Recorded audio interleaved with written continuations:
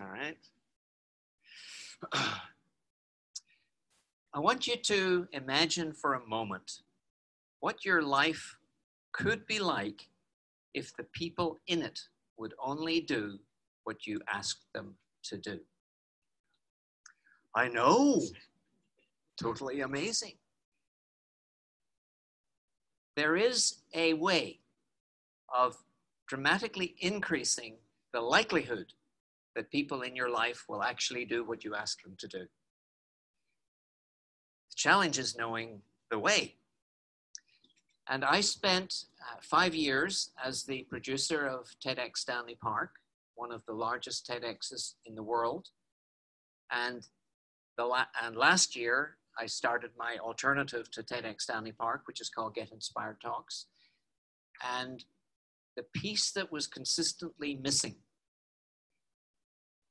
was the ability to take an inspired audience, an audience that had great intentions to do this, this, and this, and they walk out the front doors, life happens. And life happening derailed them from actually doing these noble things that they all had a good heart to do. So those good things didn't happen. And then I met this man. And this man showed me the missing link. You see, I believe there are 4 steps to actually causing an audience, which might be an audience of 1, it might be an audience of 10,000, to take action. The first one is great information. The second one is a call to action that's clear. The third one is inspiration. And the fourth one was the missing one. And that was support to take the first step. Here to describe the behavioral science behind that thesis that the fourth step is the first, taking support to take the first step, I'd like to invite you to put your hands together and give Chris Taylor a very, very warm welcome. Seems like we're shaking hands. Thanks, we are indeed. Hello. Thank you to the 3 of you. Thanks for being here. I had no idea this was the first time that it was a Monday, which is maybe why you get some new faces out. Hello, Dave. This is your first time here? It is indeed. Welcome. Have you had some Kool-Aid? No, that's a terrible joke. So I thought I could give you a little bit of context, backstory, so you know where I'm coming from. I run a company called Actionable. I started it in 2008. And way back then, the whole purpose of the business was to help myself take ideas from popular business books and translate them into action. So I don't, any readers, and by readers, I mean you've read a book since university. Perfect. Honestly, it's like 30% of the population or something scary. You get these great ideas, you get this great inspiration, and then you read the next book. And so my objective back in 2008 was to make actionable some of these ideas from business books. And so I started a blog, it turned into a thing. We built a community of people. If you're interested in business books, it's still alive, actionablebooks.com. It's all free. It's like 1,200 actionable summaries on the website. So I started that, and it was fun, but it was really more of a passion project. I was still working at the time. I quit my full-time job to work on Actionable full-time when there was an opportunity identified to take some of those summaries and turn them into team-based conversations, where intact, typically corporate teams, could actually unpack the idea from good to great, or pick another business book, 7 Habits, and understand it in a way that they could take action on it in regards to their business. And I became very interested in, fascinated in, that transition point from, we just had a conversation, we were just inspired by the idea in this book, how do we now take action on it? And so I went deep into the behavior science around habit formation, around sort of sticking with it, sustainment of learning concepts. And since that time, fast forward, we now work exclusively through and with consulting partners. So coaches, facilitators, consultants that have their own practice with their own clients, and they integrate actionable science and technology into their client operations.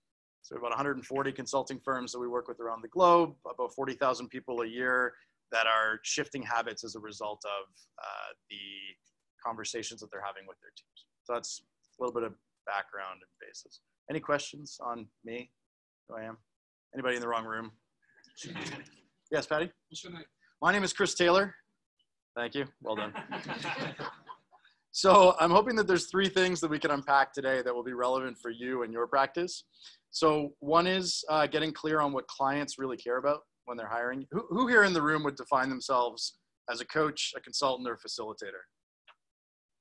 And for the rest of you, why did you come? Just out of curiosity. Dawson, what was it that brought you here today? Well, networking and actually I was. Awesome. Okay, great. Anybody else who's not a consultant, coach, facilitator? I'm always curious. A leader, fine. That's it. Yeah, yes, yes, it's fine. You're welcome to stay. It was more, I'm just curious, right? When we talk about it being positioned for consultants, those that come that aren't, I'm always curious. But yes. Perfect. Good. Yeah, I get that. That's why I'm here too. So number 1 is getting clear on what your clients actually care about, what they're buying when they purchase from you. So we're gonna spend a little bit of time on that and what we've seen through the consultants that we work with, and as there's sort of a recession looming, one of the first budgets to get cut or reduced is the learning and development, the training space, right? As I'm sure many of you have experienced that sort of crunch. So how you can sort of reposition that. Second is how to give it to them, the thing that they actually want. And then third is where to start. So giving you some practical takeaways on how you can bring certain sciences to your proposals to increase close rates and see client retention moving beyond. I spend almost every day working with dozens of consultants on this exact stuff. So hopefully there's some stuff of value in here. I also want to make this interactive, so we will have discussion and small group stuff as we go through it. Do you work at Google, or are you just wearing the shirt? I'm wearing the shirt. Yeah. I guess I paid Google once. They work. I should be like a NASCAR driver. I should have like Amazon here and Google here. I get it. You get paid for that. That's it. So here's the question that we're ultimately going to attempt to answer in our time together is how do you differentiate your service offerings in an increasingly crowded market? The International Coach Federation 2 weeks ago posted a stat that they are currently graduating 1,000 coaches a week from their programs. Wow. If you're a coach, that should be mildly terrifying, right? The market's being saturated by barely educated people, right? And that's something against ICF. It's just these people literally just graduated, right, from their coaching, and it started becoming an increasingly crowded market. If you are selling an intangible, selling your services, selling your training, selling your coaching, how do you differentiate yourself in that market? That's a real question. Yeah. Video marketing. Video marketing. Can you elaborate on that, Aaron? Story. Story is a great thing to differentiate your business from the other guys. There might be 1,000 different coaches, but what makes you special as a person, as an individual, as a business, that can help someone with a specific problem. Perfect. So they want to coach. They see your personality shining through in your videos. I say, you're the coach that I want. Yeah. So the personality, the connection, the credibility that comes with storytelling. Awesome. Yeah. Patty? You say the results. Results? Results. As in past results? Yeah. Yeah. Awesome. Being able to say, can you, particularly if we talk about something like coaching or training, how would you demonstrate those results? So, for example, if I was teaching someone how to manage 30 days or less. Hypothetically. Hypothetically. Then the results that I've got, testimonials being reviews of my clients who said I was able to do it. Yeah. Six-figure. Nice. So you're building some credibility, some trust through those historic examples. Awesome. Yeah. Yeah. It's having a niche, whether it's vertical or horizontal, or you're going after a specific industry, or you have a very defined service. So, like using the example of YouTube marketing within that, or influencer video marketing. Right. Some niche. So when people think YouTube marketing, they think Marlon, right? Yeah, and what's your specialty? Exactly. Yeah. Leaning in. Nice. Yeah. You provide them with 30-minute free consultations. Sure. Find out if there's a mutual ground. Yeah, nice. You get to know each other a little bit through the 30-minute. I'm gonna offer all of you a 30-minute consultation at the end of today, so you've been warned. Also, you don't have a name tag. What's your name? Yeah, my name is Alex. Hello, Alex. Welcome. Referral. Referral? Referral from a trusted mutual contact. Nice. Yep. Awesome. So you're getting that again, that sort of embedded trust. Yes. Like a niche, but specific for people that you know is not being catered to. Nice. finding a gap. Yeah, so we've got, so niche can be either a body of expertise for whoever wants to tap into that, or it could be a specific group of people and potentially a broader range of services for that specific group of people. Awesome. Yeah, yeah.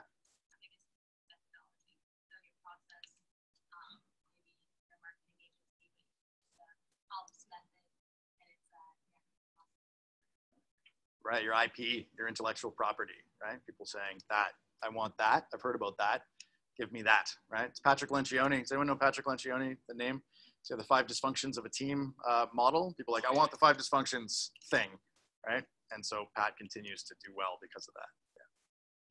Cool. Awesome. I love the interactivity. Thank you, guys. What I want to explore here is the clinically cold ultimate decision maker or approver within a client organization. And what I mean by that is most of the things that we described here, with the exception of tangible hard results that I can say that's a result of this, are learning value proposition benefits, right? It's going to make me feel better. It's going to make me grow. It's going to develop this skill set. It's so the industry of learning and development, right? By and large, by most clinical CFOs, some COOs, some CEOs, is an expense or an investment? What do you think? Expense? Who says expense? Who says investment? Interesting. I know it's an investment. I believe in it being an investment. But do you think that the clinical CFO, what's the definition of an investment versus an expense? Say it again? Something you get a return. Yeah, right. I put $1 in, I get $2 out. And it's clear that this dollar in equaled that number of dollars out. If most CEOs, CFOs, COOs saw learning and development as an investment, why would it be one of the first things on the chopping block when it comes to expense reduction? Yes? You're not measuring it properly. Sure. Right. So we're in this room because we are in the space of learning and development. We know that it is an investment, right? The people that we work with directly know that it is an investment, right? They see the value. They're advocates for us. They end up with testimonials. We end up with referrals. And that's how the industry continues to sort of sustain itself. But when budgets contract, or when an internal client is trying to get approval for a bigger program than the budget was designed for, there is no additional budget, right? Because in most cases, the sort of C-suite has identified it as an expense line, not as an investment. It's got a fixed amount of money to it. There is no more money for this. Alternatively, if you imagine a marketing spend where we said, hey, we just spent money on YouTube ads. Here's all the metrics that show that $1 in equals $4 out. Can we get some more money? Do you think they get more money? Of course they get more money, right? Because it's very clear that from a business growth standpoint, this is a good investment, right? Which is very different. So even though we know that learning and development is an investment, it's very difficult in many cases to actually showcase that. And in many cases, it's because we're actually measuring the wrong things, or our client is internally. So hopefully you find this model helpful. Client perception. When they think about you as a vendor, they think about you on multiple axes, but the two that we focus on here today is quality of programming, right? Are you delivering bad programming? Do people not like your session? Or do they love your session when you're delivering that session, right? The other is around identified business impact. So how strongly can we identify that spending money on this half-day emotional intelligence training is actually equaling a business outcome? Yeah. What's worth considering is that the person who's hiring you to do one of these roles may be down at the vendor procurement level, right? They've been tasked with finding someone to coach Steve in marketing, or to run the sales training half-day course. And they've been told you've got 10 grand and you need it to fit within this sort of 60-day time frame, go. They're down at the vendor procurement level. Their job is to find somebody that checks the boxes that have been defined for them in the first place. Is that fair? How are we doing, by the way? Is this resonating? Are we, yeah? If you need a nap, there's a spot here. Just help yourself. But if you go back up to the very top of the organization, when the budget was being created in the first place, in my experience, there was a business decision made around why we need to spend money on sales training, or on emotional intelligence, or on diversity and inclusion, or on coaching Steve, right? I don't know what's up with Steve today. Kevin's usually my fall guy, but it's Steve tonight. But there was a reason for that, right? There was a business outcome that was aspired to that determined, yeah, we need to put some money into that because if we can turn Steve around, it's going to lead to X dollars growth in the business, right? At the budget creation level, ideally. But then it gets determined at the allocation level that in order to spend that 10 grand effectively, we're going to get Steve a coach. And then it goes down to procurement, find a coach for Steve. Yeah? What's interesting in here is that the different layers care about different quadrants within this box. Okay? The vendor procurement person is largely focused on getting as high up the vertical axis as they possibly can. Give me someone good. Show me the testimonials. Show me the referrals. Show me the fact that that my job's not in jeopardy when I hire this person and they're terrible. Right? I've got all these great sources saying this person's really good. They're enjoyable. We got a 97% enjoyment rate in the session, etc. So their focus is on achieving that top box, about just focusing on quality of programming. Right? Everyone's trying to avoid the bad spend box. Right? That's not a good place to be. And I'd suggest, well, I don't know you, but let's hope none of you are in that box. If you're delivering good stuff relative to the dollars you're charging, you're going to be up in the quality of programming side. What's interesting when you look at the right side of the pyramid, though, is the stuff that's bad spend, but high business impact. For example, compliance training. We absolutely positively have to have all of our people go through this safety training thing, right? And if we don't, we're going to get shut down by the province. Okay?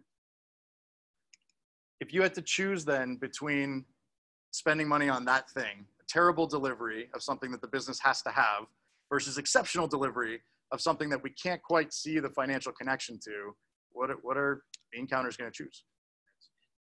They're going to be down here. Right? They're going to go with this. Is that fair? Does anyone violently disagree with that? Okay, thanks, good. They will, right? This stuff gets the money before that stuff gets the money because we need it to keep the wheels of the business rolling. The ideal place to be, of course, is in the top quadrant where you're delivering exceptional quality programming and you can show the business impact that your work is having. Because if you can show the business impact, maybe not compliance-based training, but maybe it's around being able to say, when you spend money on this, I can show you over time how that actually leads to one of three things, right? Revenue increased, cost decreased, or assets appreciating. That's, at the end of the day, that's what business is about, right? One of those three things. And I would suggest that if you're in nonprofit or if you're in government, you go, that doesn't really apply. You're probably right. But there's equal pieces in there, right? Around we need to, well, anyway, we can unpack them if you'd like. Who works predominantly in for-profit businesses? Your clients are predominantly for-profit businesses. Okay, what about nonprofit businesses or nonprofit entities, I should say? Couple. And government, who's got government as their primary client base? I'm sorry. No, I'm just kidding.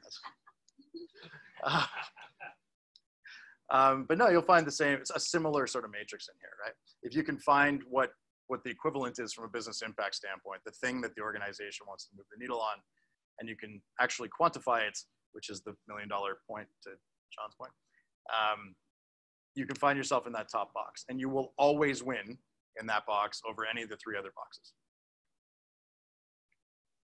Questions, comments, thoughts? Yeah. How do you relate to the cost of whatever you're going to charge with the impact of whatever you're giving them great value? Let's say it's delivering sales training to them, sales skyrocketing. Yep. How would you associate what you're going to charge that client, where it's either a good investment or you're charging too much or what have you? I would think if you're making a business more money, pretty much name your price, but at the same time, you can't think, yeah, in my experience, you absolutely can. Like if they have rock solid conviction and numbers to back it up, right? Edward Denning's quote, "In God we trust, all others bring data." That if we can bring data that you can quantifiably say, this $30,000 spend equaled $3 million in profit, and then you say, and by the way, it's gonna be 300 grand next time. And you go, yeah, okay. Yeah. I'm being a little facetious. That, like in relation to how much money you made, how far up that ladder did you go as a percentage of what you made? Yeah. Because obviously you can't go 100% or else it's worthless in the first place. Right. Yeah. Exactly. Now we're just everything you're gonna make minus $1 probably doesn't work either. Yeah. Of the literally hundreds of people I know who are in the training industry, yep, not a single one charges on a contingency basis. Right. Why do you think that is? that was my question. Do you guys know what he means by that on a contingency basis? Does everyone know? Yeah, for those who aren't comfortable saying I don't know, basically saying that I will charge you based on the outcome, right? As opposed to here's my fixed fee on the project. Any guesses as to why that rarely happens in L&D? Yeah. They don't know how to measure it. Yeah, right? Because it's really easy to blow holes in it, right? To say, here, I made you this extra money. They go, yeah, but all these other things led to it, right? So it becomes really difficult. So I actually did it one time. Yeah? The client was very happy with the result we got. I was going to make way more than I would have made otherwise, and he just sort of disappeared from thought. Yeah, that's the problem. Because we were getting too much. Interesting. You need to get lawyers. Any lawyers in the room? Help this man out. Did you have a question? Yeah, I mean, I think most coaches, trainers, consultants themselves don't screen their promises. Like, I agree with what you're saying there, but I think the big thing that's missing too is like the quality of the implementation. So you might show up with like a great program for that whole day, but what happens after that? I'm assuming that's not actually Yeah. helps with the implementation. Yeah, we help with the implementation, and just building off that. So there's literally no pitch here, right? Everyone knows that. Like I'm not selling actionable. If you want to talk about actionable afterwards, I'm more than happy to, and I will weave stories about actionable through. But everyone knows that, especially for the first timers here. There is no like surprise, take your credit card thing at the end. Just so we're totally clear on that. But yeah, it's a big part of what we do for sure. Yeah, the number one reason is that we don't know how to quantify it. And to your point, in many cases, if we're dealing with the vendor procurement person and we've been asked to deliver coaching for a person X or a training on topic Y, right? Sales is the most likely to be able to see that connection, right? If you're doing a sales training or training of any kind for salespeople, you can see a direct correlation. But if you're training the accountants in a multinational firm and they never see the light of day, right? Just back in some corner office somewhere. It's really difficult. And in many cases, you don't know what you're supposed to be doing from a business impact standpoint. And that's why you so often see training programs around how we're going to develop better leaders, right? They're going to be more empathetic. They're going to be more direct. They're going to be better coaches. And we might get to a place of, it'll improve retention. It'll improve productivity. 25,000 ways to measure productivity. That might be as far as we get in most cases, right?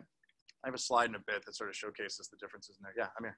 Hey, I'm sure you're Hi. probably going to be talking about this later, but for something that is abstract, for example, social media marketing consultation, or even like vocal coaching. I'm sure you're probably going to talk about this, but how do you package and how do you communicate that identifiable? Yeah. So we're going to talk right now about leading indicators versus lagging indicators. Are there any data scientists in the room?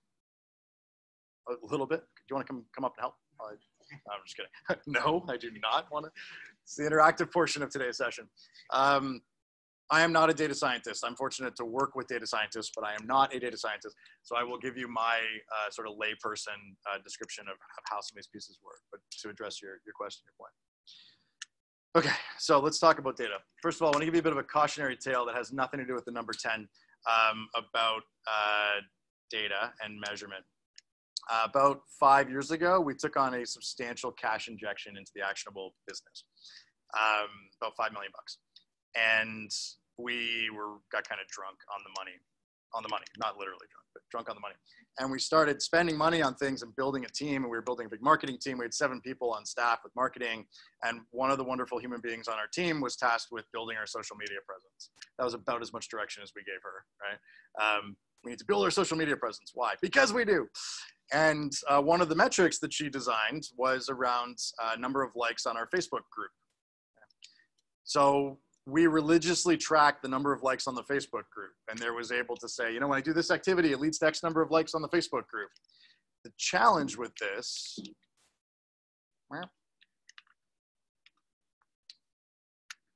is that that actually had zero impact on our business whatsoever. Number of Facebook, there was no correlation between number of Facebook likes and moving the needle on the business, right? So when we think about marketing, what we often do is there's an inciting event, there's a thing that we do. So she was spending money on Google ads, right? Or Facebook ads, I guess, in that case. And then there's an outcome. And the outcome that we wanted was more clients. And that's what we were aspiring to. The lagging indicators would be how many clients that we actually gained, how many new people we had in our client base. That becomes the ROI and validation, right? Being able to say, when we do some marketing stuff, yada, yada, yada, 6 months later, 3 months later, whatever the lag time is, we've got X number of new clients. We could say a client is worth X, and so therefore the ROI is Y, right? So it sort of validates the process. That assumes, though, that we have leading indicators in there, conversion stages if you're in a sales and marketing world, right? So one of the assumptions was that Facebook likes was a conversion stage to get people to the client stage. But we had absolutely nothing to back that up. That was just an assumption that we made. And so what happens then is you end up with this third type of metric, which is a vanity metric, right? The number of Facebook likes or Twitter followers or LinkedIn, whatever, might be a leading indicator if you know that it's part of your funnel, but it also might just be a thing that you're tracking because you thought it was a good idea to track it. And that's what it was in our case, right? We were stuck in this vanity metric space. So we just took a detour into sales and marketing land. Yeah. Any questions on leading, lagging, or vanity metrics? I want to make sure the terms are clear, and then we'll apply it into selling an intangible. You don't know their vanity until after the fact. Right, exactly. Well, yeah, potentially. I mean, but there was nothing to suggest that was fact, right? Like we hadn't done any sort of experimentation to say, oh, it looks like we can convert, 0.1% of our Facebook likes. It was just this assumption that we made, right? So some of you that teach marketing are just shaking your head right now. You should have called me. I'm sorry, it was years ago. We were drunk on money. So when we think about our own training with the folks that we work with, training, coaching, consulting work, right?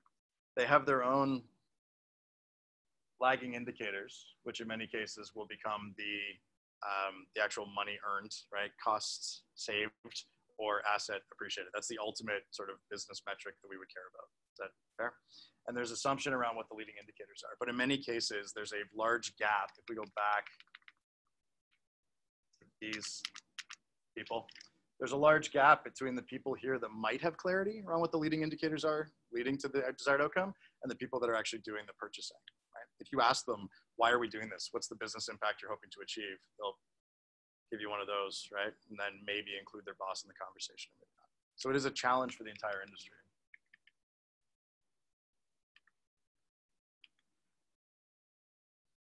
Who's familiar with that? It's usually a pyramid. Does anybody know what this is? So this is something called the Kirkpatrick-Phillips model. Has anyone heard that before? It's largely, well, it's contested from time to time. Dan Ponifrac, who's a local, is like a violent advocate against this model, but it's still largely used in the learning and development space. And what it talks about is the 5 layers of value in assessing the value of a L&D program, so coaching, training, consulting. And it starts with this, right? Do people enjoy the session? We call these happy sheets or smile sheets, right? It's at the end. Who does training? Cool. So when you leave the room after a training session and the client does the obligatory rate the speaker out of a 1 to 10, right? How were the sandwiches? How was the speaker? How was the temperature of the room? This is literally what they'll put on the sheet. Like you're just one of the, they measure that because then they can probably go to their boss and say, see, I hired the right person. Everybody loved this person. That's ultimately what they're doing with that.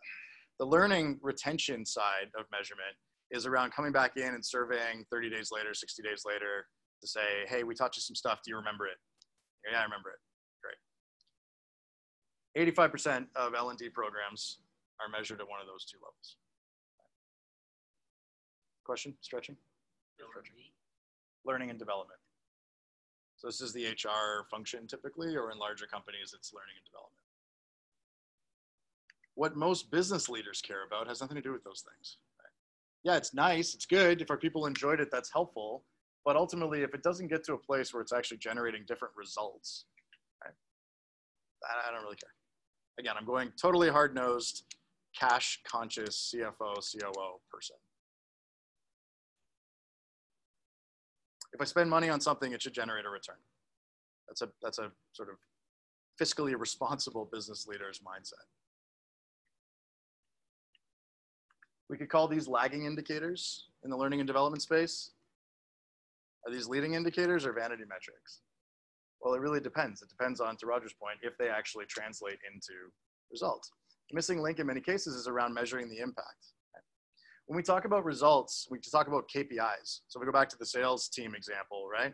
I'm going to bring in a sales trainer to work with this team because I want them to I want them to generate more sales. And the way we're going to measure that is number of sales calls generated, right? Or close ratio or some other KPI, key performance indicator, that they've identified as being an important part of the process. Yeah, cool. So they're up here, they're measuring that. Did people remembering stuff actually lead to that? Well, we don't really know until we can look at the individual behavior changes that take place. So if we look at this back on the original sort of graph timeline, this is pretty clear. Ideally, we'd like to get to a place where there's one screen that says, I spent 10 grand here and it generated 50 grand. Yeah, that would be great. But if we try to back it out, we can look at the business impact, the actual KPIs that they're measuring to their own internal systems. Yes. If we can look at the activity change, so if the close ratio going up is the business impact that we want to have, the activity change might be more outbound calls, right? So they're probably measuring that type of stuff internally. But there's stuff that happens before that. And one is around the behavior change leading to that activity change. One of the gaps that we see is organizations going from, or training groups going from, I feel inspired, I want to do better, I want to apply some of the stuff that I've learned. There's that desired change, that intended change. And then the organization measuring the activity output of that. But as Roger was suggesting, if we sit in a half-day session or a day-long session or a multi-day session, and then we go back to our desks, we've got emails to catch up on and phone calls, and our team members weren't there and we're the only one there. And so we're trying to do something new, and it's very difficult to change the status quo when we're the only one from that group that's actually trying to change that. And when we're focused entirely on the activity. Because the challenge is that the activity only happens when we're motivated to actually make change happen.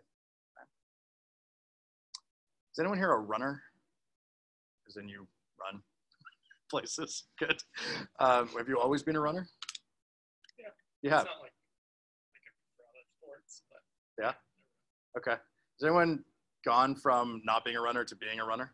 Yeah, Dave. Why? And well, I moved out of Vancouver. There was one club, it's a very social thing. Mm-hmm. So we just started doing that. People in my office around as well. So it became more socializing. Mm-hmm. And then I've enjoyed it. Kept doing it. The behavior change comes through the motivation that we feel from social expectations, from or desire to be a part of that, from a life change, something that actually saying, I have high cholesterol or whatever, and that shocked me to my core. There's a behavior change driven by motivation that leads to the activity change of actually doing the hard work of running. Right? The first time you actually go running, if you haven't been a runner, it's not a pleasant experience. Right? It's like most physical things, or really anything. We're very comfortable being good at what we're good at and being okay with not being good at everything else. Yeah? And then when we try to do something that we're not good at, the temptation is to just stop doing it because it's outside of our circle of comfort. Right?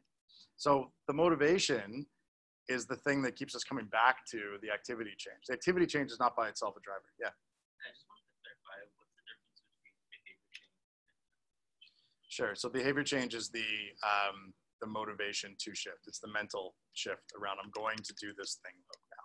Right. The activity change, as it's mostly measured inside, flipping it back to client organizations, is the output of that new behavior. Right. So measuring the number of calls. Right? If we're going back to that sales example. So the activity is I called 10 more people today than I did yesterday. That's the activity, right? But the motivation to do it comes through a behavior change. The behavior change is largely something very small and habit-centric.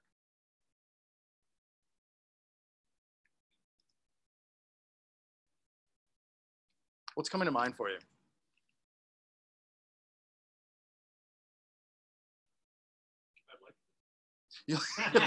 Beautiful. you're still stuck with having to figure out what the right answer is, how to measure, right? What the organization doesn't know, you have to tell them what they Yeah.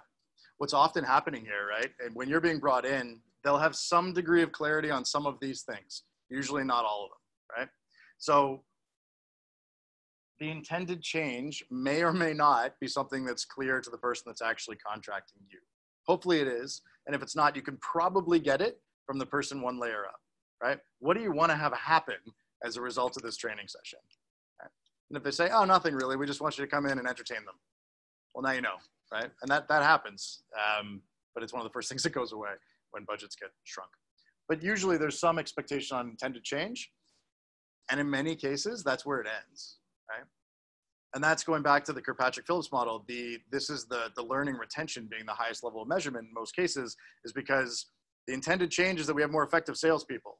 And the way we're going to measure that is that they remember new sales skills. Like that's not a direct match, but that's usually as close as they get. Yeah. Can you measure sales before, sales after, and say, oh, he told me, I did that? You could try. Yeah, I mean, and this is the activity change. I mean, the business impact is typically a lagging indicator. So sales activity, come right back to you. So with the sales activity, depending on how long their sales cycle is, you're gonna have to wait a long time before you can show that. And then the challenge is the longer you have to wait, the more they can poke holes in it to be like, yeah, but the economy changed, or this competitor went out of business, or what. If they want to, they can poke holes in it, right? But yeah, that's the idea, is to be able to say, here's the business impact before and after I was involved. When it's done in isolation of, here's the numbers before I came in, 6 months later, here's the results after, it can be difficult to show the causation, right? There could be a correlation. And that's where you get great testimonials and people talking about how wonderful you were and how this absolutely led to great change, but it's anecdotal usually, and it can be shot down. Yeah. This is why being quite effective because that I didn't people itself that really through goals and establishment and some people to courses or whatever. Absolutely. Yeah. So when you've got a really well organized, John and I were talking about this before, James, sorry, a really well organized organization, which is already limiting the pool dramatically. They have had clarity from the outset as to, here's the strategic direction that we're going in. Here's the competency gaps. Here's the skills that we need to develop. Here's the trainers that we're bringing in. It's going to align with that strategic plan. That, I like to believe that usually happens amongst 1% of the company in large organizations up at the top. And then as soon as it starts to get communicated through, it gets muddy, right? And gets lost. But that's what we want to get back to, absolutely. In an ideal world, we have that. And if you're working with companies of less than 100 people and you're working directly with the CEO or the founder, then yeah, you can probably do that, right? Or at least you can work from a position of, all right, so you said you want me to come in and coach Steve. Great. Let me understand where you're going as an organization. What's the overarching change that you're trying to create for this entity? And how does training Steve or coaching Steve fit into that? Right? And start to plot this. My point with this, I guess, are we sending the slides out after, Roger? No? Slides will be on the video. Okay. So if you want to take a picture of this, but basically ask yourself when you're in a client pitch, how many of these things can you answer? Because my strong suggestion to you is the more that you can answer, the more likely you are to be, if you go back to the 2x2 matrix, the more likely you are to be positioned on the right-hand side of that. Right? The right-hand side of that, yes. It's been a long day. Being able to show the business impact when you can show the links between all these different pieces. Yeah. You have a slide like this, but with examples for specific business. That's a great idea. Just give a hypothetical example. Choose something other than sales. Yeah. So we're working with a customer service group right now. So they're a petrochemical lubricant company. Super exciting industries we get to play in. And they have actually, no, I'm going to do a different one. So this is actually, who works with companies less than 100 people? Who works with companies with like 100 and 1,000 people? And bigger than 1,000 people? A little bit? Okay, cool.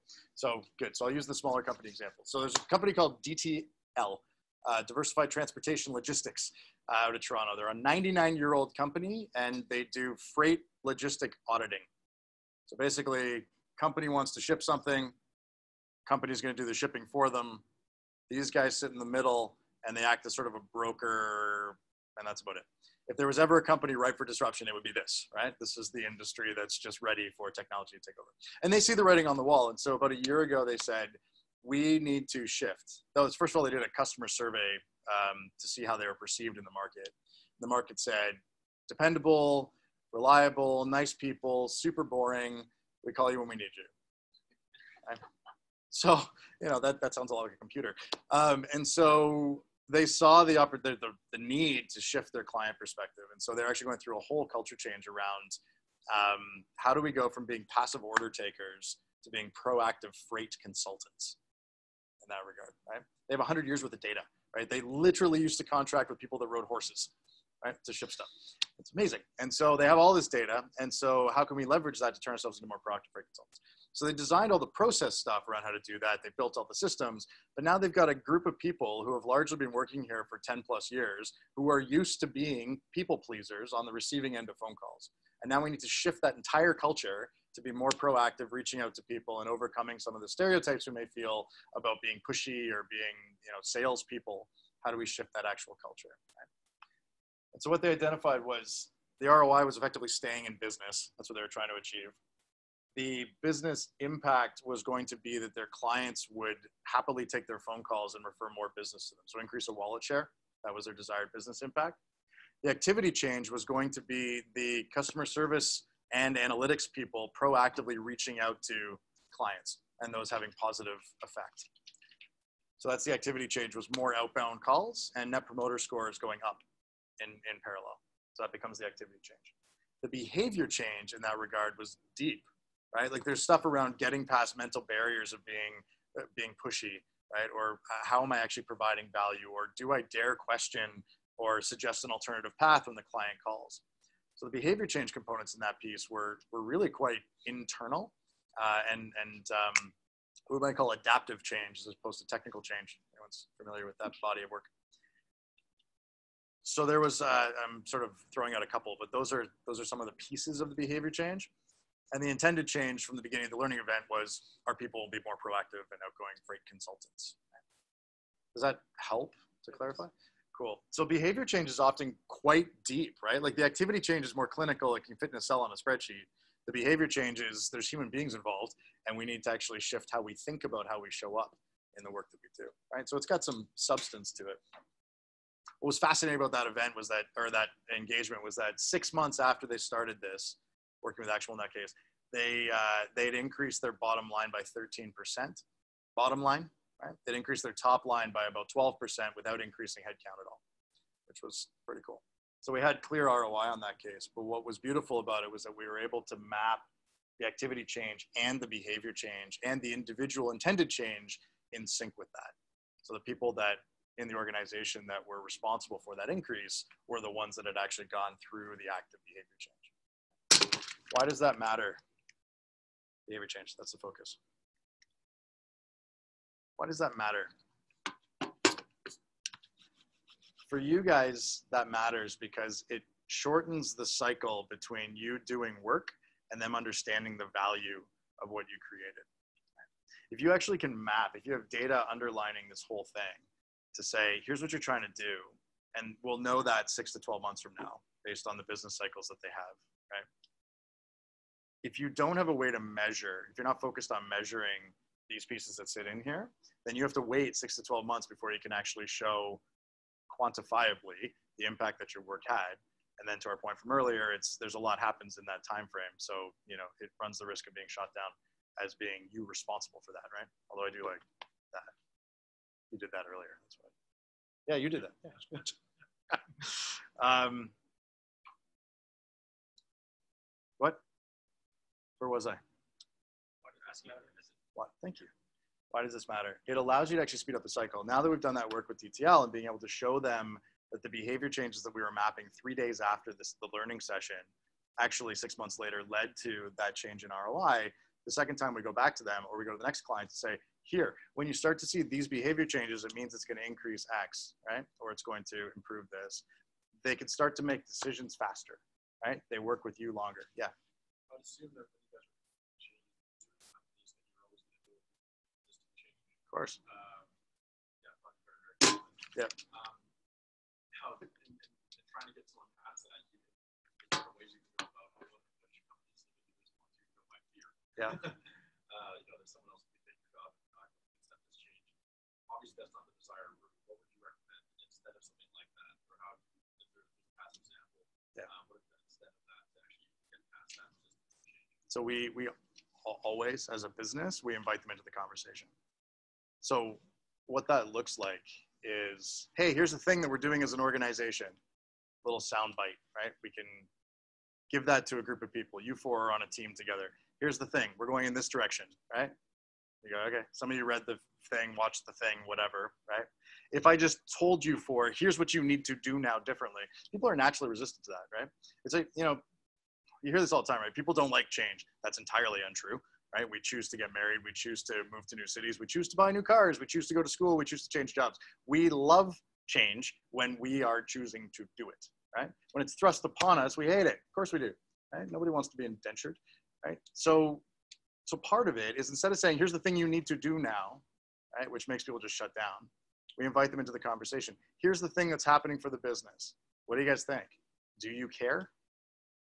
Now, it doesn't work if I'm the CEO and I'm in the room asking that, because what response do you get? Yeah, sounds good. But inside people are, their souls are dying a little bit. Right? So instead, if you give people, and there's a whole body of work called appreciative inquiry. Has anyone heard of this? A couple people, great. So appreciative inquiry basically invites this sort of conversation, right? So it's the what, so what, now what? So here's the what. We're going in this direction. If I give you the opportunity to have a conversation about this so what, how does that impact us? Or in my language, do we give a shit? Right? Do we as a team actually care about this at all? What's fascinating is that it takes it, well, this isn't fascinating, it's human nature.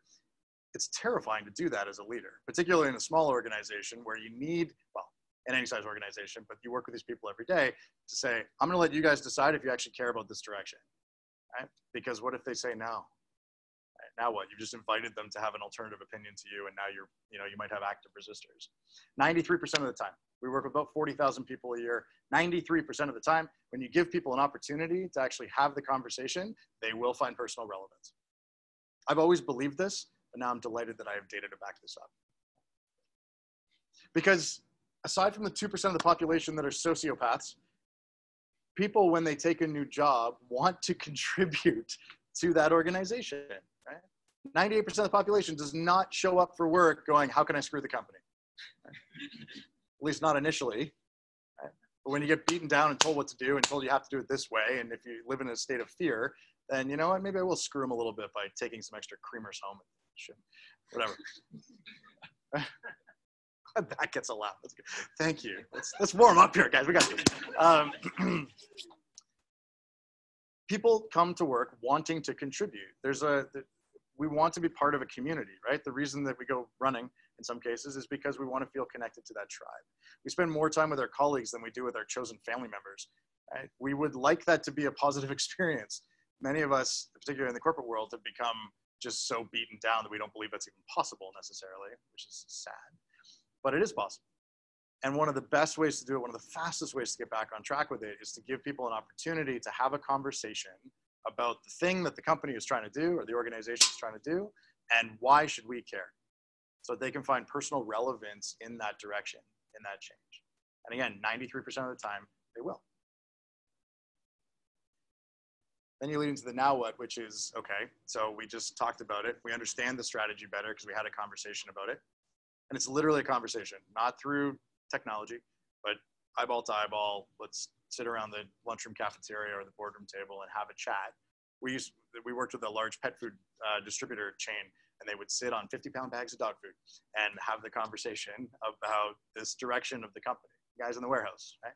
And they would chat about, is it relevant to us? What would we have to do with the fact that we're expanding into Argentina? I made that up. They didn't expand into Argentina. But how does that connect, large-scale strategic plan to me as an individual contributor?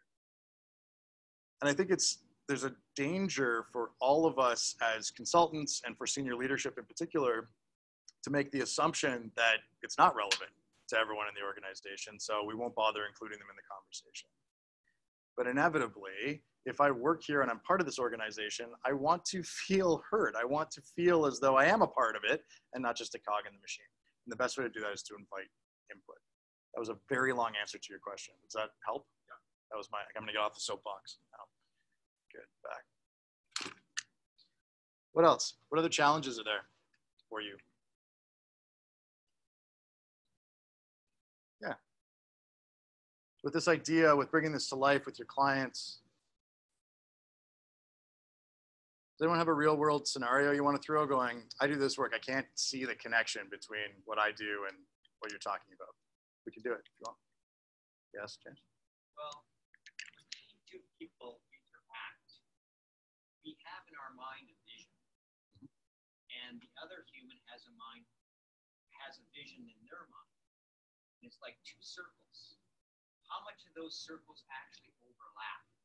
And what I discover is that one side, the client, has this circle of reality, and then the other side, their customer, has a circle of reality.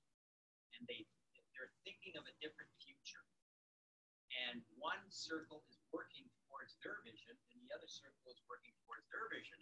But now these two circles have to overlap, right? So you have to come in there, and you've got to somehow move those two circles so that they overlap enough so that money can flow from A to B. You're in the middle, taking a piece of that money. So it's actual, the vision that each person has is their reality. And when you go into a situation of business, your vision and your reality may not match your clients or your customers, but you have to understand what it is in order to move the two circles together. So right away, there's a gap. Just the moment that you start, and you got to close that gap. And then that's when all of this knowledge and wisdom and skills and talents come in, bring those two circles together. So if I could build off that, so where I've been going with this has been largely around training or coaching. Yeah, you've been brought in to impart some wisdom to unlock the intended change, right? Because the business wants to make some sort of business impact. Consulting, if I'm hearing you on that front, around actually looking at the whole structure of the system. Who would define themselves predominantly as a consultant in that regard? Okay, great. So change programs, that sort of thing. We've got multiple people involved. It can be, the learning event may not be around teaching a new skill, right? But rather around them consuming a new piece of information around the strategy, right? Because how do most companies communicate strategy? They spend some time building a 300-page PowerPoint deck that no one's going to read. Then they do a town hall with the CEO talking for a bit. And some people watch it, some people don't. It's at a 100,000-foot level, out of necessity. Most people really struggle to find the relevance in there for them personally. Right? So if we can take that 100,000-foot version, most of the strategies that we see have 4 core tenets or 5 core pillars or some sort of chunking within it, right? You take each one of those pillars and help understand what the client is trying to do with that. Like, what's the business outcome of actually applying this strategy? And then provide each of those slices as a sort of genesis for conversation for each team to have a discussion around that particular element of that strategy. You can go through this entire same process. Okay? You can bring this to life. We're doing this with L'Oreal, the cosmetics company in APAC. So we're about 9 countries in Asia. And it's around their next 12 years. They work in 12-year cycles. It's a French company. I can't pretend to explain it. But they're launching this 12-year strategy. So you imagine it's coming from Paris. You're in South Korea. You're on the receiving end of this 12-year strategy for a multinational organization, 500 sub-entities within it, and it's got 4 pillars. Like, how are you possibly expected to take that, right, and distill it down into something that's going to shift your work, particularly because none of us are sitting around waiting to shift how we operate to be in line with the company's objectives, right? Everyone is very busy. Everywhere you go, everyone's busy. And so how do you do that?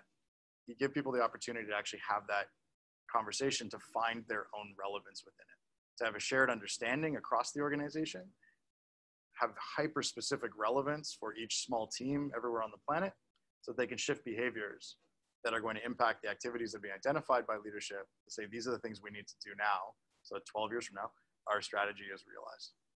Okay? It's not a small undertaking. I'm not suggesting this is a really fast process to go through, but doing the work allows you to better align the measurement between the thing that the business is trying to do in the first place and the thing that you were hired to do as an extension of that. Yes? So you're asking like what challenges are we Yeah.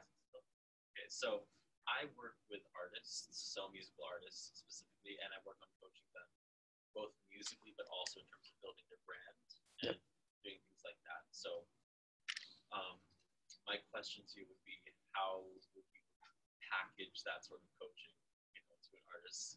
Because, very much in the business, there's very clear ROI, but, as an artist, it's easy to maybe fall on vanity metrics, as you said, Sure. To have a bunch of followers. How do you suggest going about that? Sure. So a couple things. So in the case of music, having followers might be not a vanity metric, but exactly what you want, right? Because maybe those turn into subscribers or purchasers of your music, right? The other thing, when you're selling direct to the individual business owner, in that case, there's an emotional appeal, right? Like, I spend money on stuff that doesn't make sense on the balance sheet, right? Me personally, because I like it and I want it, right? Which is different than what I'm trying to get to, which is you still need that in any sales position, right? Where the person that's actually buying from you, there's an emotional draw to what you're offering.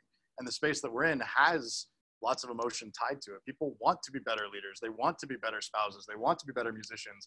They want to show up more fully, right, in whatever capacity. So the emotional side has to be there. What I'm trying to encourage is that the business logic and showing the path to that business logic needs to be there in a corporate environment and in a business environment. It'll give the justification to the person that's more financially focused, right? So in your case, I don't know. I don't know what the behavior change may be around practicing some of the things that you're teaching. If you're a vocal coach, getting them to trill every morning or whatever the case may be. I recently had a vocal coach, which is how I know that expression. If you ever want to get totally freaked out, look on YouTube for x-rays of the tongue movement when people are singing. It's crazy what's happening in here. Just as a random aside. So, fun fact for today. So the behavior change will be some of the practices, right? The habits that you want them to be establishing. The actual activity change might be around more performances or booking better gigs. I don't know without knowing the space, but you can actually focus here, right? Without spending a tremendous amount of time here in that case, because you are making an emotional sell, right? You can also leverage that where if you can showcase the behavior change that's taking place for your clients, to say, my clients trill more often, or have learned their fifth chord progression on their guitar. I don't know, but whatever. And you can show that quantifiably, then you can get people going, yeah, that's what I want. I want to improve that. Yeah. Just a question around the coaching consultants' responsibility around measuring and where they spend most of their time on that scale. So what percentage in your sort of experience should guys be spending on understanding what the ROI is, measuring the ROI of the fact, understanding what the activity change is, or behavior change, where you guys spend most of their time? Yeah, that's a great question. I think it largely depends on the scope of project and who your buyer is. So if your buyer is the same person that you're delivering the training to, be it a musician or a coaching client where the company's not paying for it, I'm paying for it directly, there's thriving practices, I'm sure many in this room, that come strictly through referrals because they're like, Kevin's great, right? And so you don't need to focus on any of this necessarily in that case, right?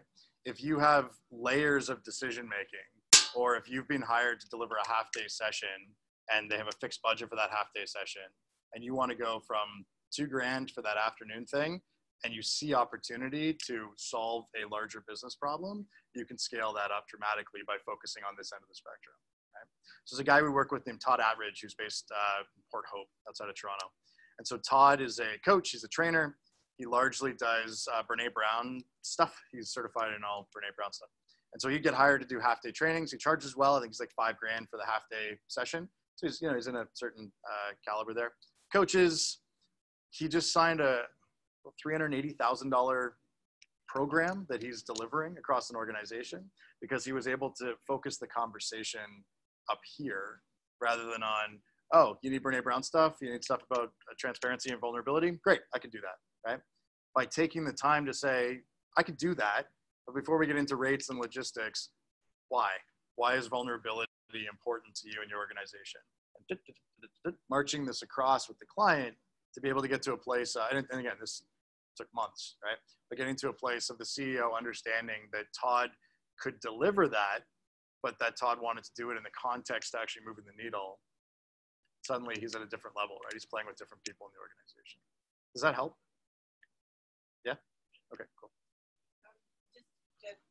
Just to sort of, one of the key problems that a lot of coaches have is what's called ghosting. So where their clients, they hire them, but at some point in their coaching process, right, the clients kind of disappear. Right. And so what you often hear is, well, I've had a coach, but they didn't do this or they didn't do Y, and it's often the client who disappeared, not the coach.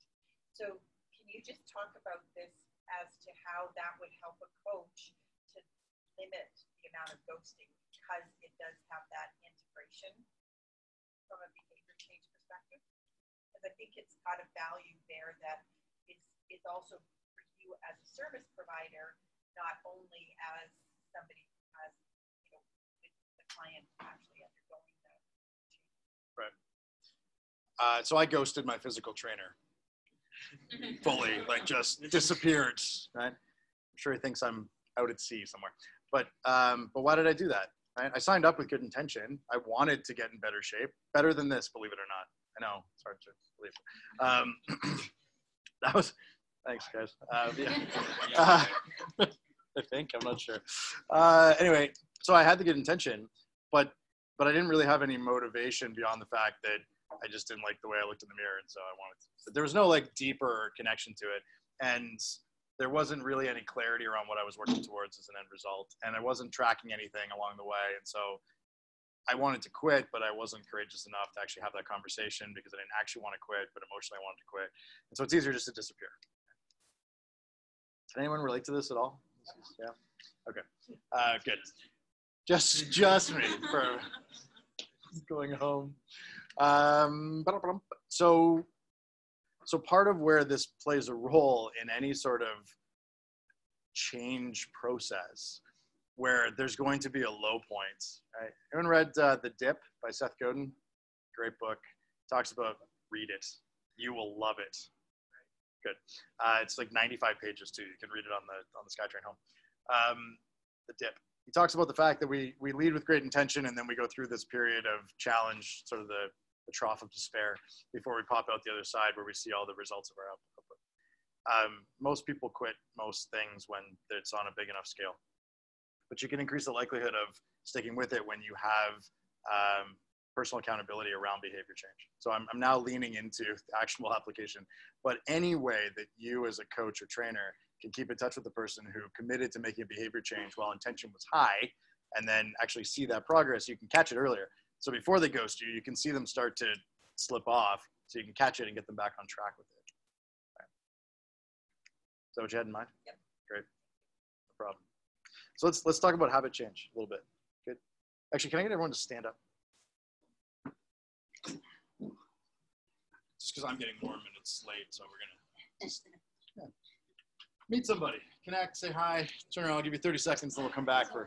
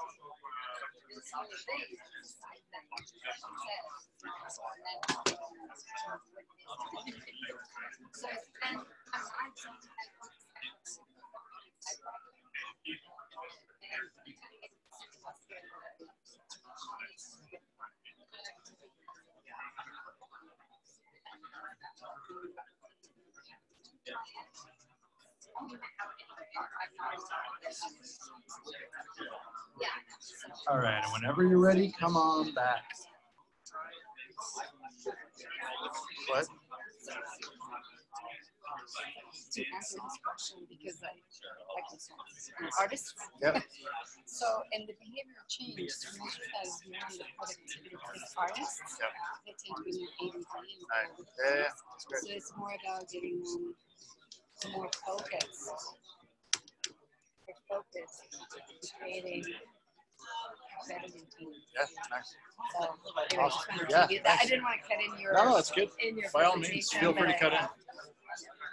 Good job. Yeah. I thought I'd just raise up a bit, All right. just to make sure your mic is picked up just in case. But it's also now the handheld.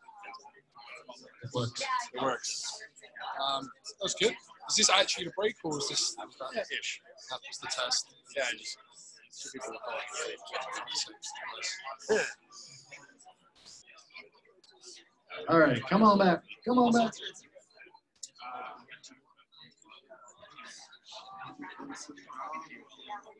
Whatever you like.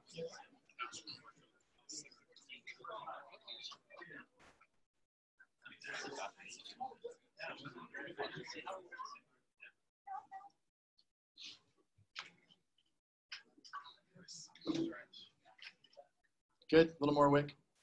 Good. Lauren? Lauren, what's been most useful for you so far?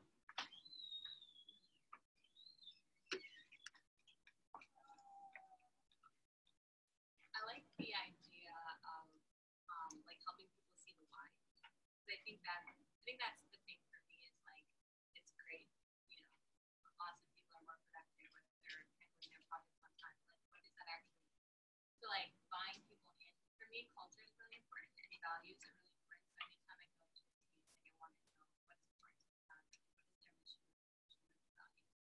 And then for me, I find it important to actually from the hiring side, make sure that we're hiring people that align with that. So we're kind of like addressing that at the beginning, like where they see themselves in the picture. Yep. But then for the people that are actually already on the team, like it's so important. Like where do you fit into the mix? Like what is it that you're doing that's contributing to the greater vision and the greater mission? And so I think when people have that buy-in, I think it's so much easier to get them to change their behavior because they actually care.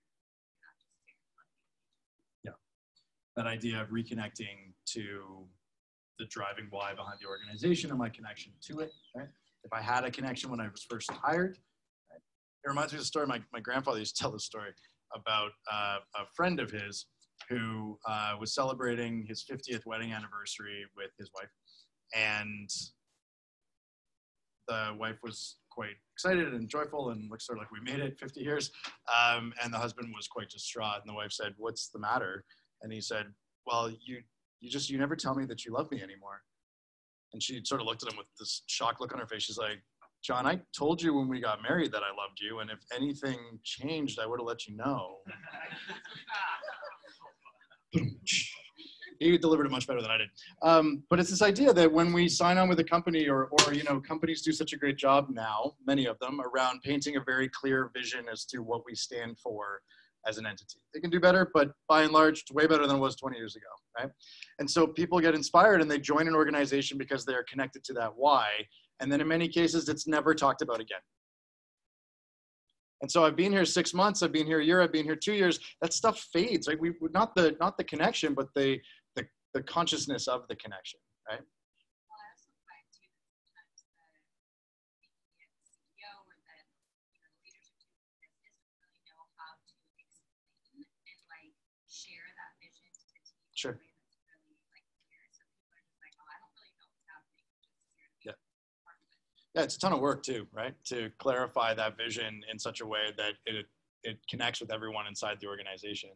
What's been interesting using that approach of giving people a chance to have a conversation is that people will often find, well, they do 93% of the time, find their own why right? That may or may not be directly aligned to the stated why on the wall, right? But they find their own why, which is infinitely more powerful than when we're thrusting our why upon people. Right? Yeah, Dave. So for me, the last model that you went through, right, was closed at a loop on something that 12 years ago I was the director of operations at a cake company. That sounds awesome, by the way. We wanted to implement a continuous change model. If you're going to do continuous change, you have to have a standard. If you don't have a standard, you don't know what you're changing. Right. And so we were trying to get the line to agree to a standardized way of doing each cake. Right. And because I was the director of operations and I stood down there and I asked the questions, things happened. So I got the left side, but never got the right. And I could never understand why it didn't survive. Right. Afterwards. Right. And this is pretty common, right? Like we see this, particularly when you think about most organizations, if they're promoting from within or if they're bringing people in from, well, whatever. People that end up at the leadership positions inside an organization have been typically fairly process driven, have been really good at building process, meeting expectations from a forecast standpoint, and building repeatable process into that, right? Because that's where organizations make their money, is in that repeatable process. And so the expectation then can be, because we've been doing that for 25 years by the time we're in that senior role, is that when I communicate where we're going down, I will focus on the process side of it, right? Which makes total sense when that's where the money is in the business. Being able to connect the people to that process through finding that internal why is where the magic happens. So let me be a little clearer. I think I got the behavior change and the activity change. Yes. But I never got the intended change. Oh, I see. Interesting. So they never bought into why they were doing it. They didn't really understand it. I want to do things my way. My way is better. Right. Yeah. And never understood the greater whole of the change. Got it. Thank you.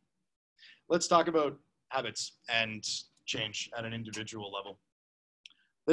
So I started the business 12 years ago. This wasn't really a thing. All of these books have come out in the last 12 years, right, around habits and the sort of sexiness of habits. I mean, on the cover of Time magazine in 2018, right? The Power of Habits, which is also the name of Charles Duhigg's book, which I think sort of put this on the map. But Atomic Habits just came out a couple months ago. It's a New York Times bestseller. The Coaching Habit, New York Times bestseller. Tiny Habits, already a New York Times bestseller. It's not even out yet. Right, there's Nudge, some really fascinating work they're doing in the UK. This has become sort of a collective interest, societally speaking, around habits. So it's a great time to be tapping into some of the behavior change pieces, because most people kind of it's kind of an interesting science for people to learn, and it's not that complicated, which is good too. So if we think about the intention flowing into behavior change, that's where I want to focus with making new learning stick. How do we actually do that? So let's assume that we've all attended some sort of learning events where we've heard some new information. You can use any example you want. It could be any event you've been, no. This one, think about this event that we're just at. And the fact that you're gonna leave here with probably, if you've been taking any notes, you probably have tasks on your list, things that you wanna change when you get back, and maybe you have habits, things that you actually wanna improve over time. At any learning event, so think about your clients attending your session, whether it's a one-on-one coaching conversation or a large-scale event, they're going to have notes that include things to check off their list and things that they may want to level up on as human beings, things that they want to improve over time. Okay? There's nothing wrong with either of these sides, but it's acknowledging that they are different. And so what I'll often do if I've been running a session on whatever, is ask people to go through their notes and put a T or an H next to the to-dos that they have on their list. Is it a task? Is it something that you're going to check off and done? Like talk to Richard about topic X, right? Or is it a habit, something that you want to level up? I want to include more behavior science in my proposals, or whatever the case may be, right? Task or habit, something ongoing or something one-off. The problem is that we often confuse them or blend them, and then we go back to work, and tasks are easier to do. Habits take a little more thought, and so we end up doing the tasks if we do anything, and we sort of ignore the habits. And the bump of value creation from the learning event is short. Right, we made a couple changes and then we went on with our lives, so to speak. If we can take one thing and actually level up from each learning event that we participate in, we can effectively sort of reinvent ourselves over time. So how do we actually create new habits? anyone set a New Year's resolution in the past? New Year's resolutions? Who's done that? Okay. Just like a third of you? Good for you. The rest of you have broken out of the system. So there's sorry? I've broken out of the system years ago, but I have them. Perfect. Yeah, there you go. The University of Scranton, which is not just from the office, it's actually a thing, did a study that found that January 21st is the saddest day of the year. Potentially for two reasons. One, because most people have broken their habits by then. And secondly, it's because when you get your visa bill from the Christmas holidays. But most habits are broken by January 21st. And so why is that? What is it about the habits or the commitments that we set that actually end up breaking, that we break them that short a period of time into the year? Any guesses or thoughts?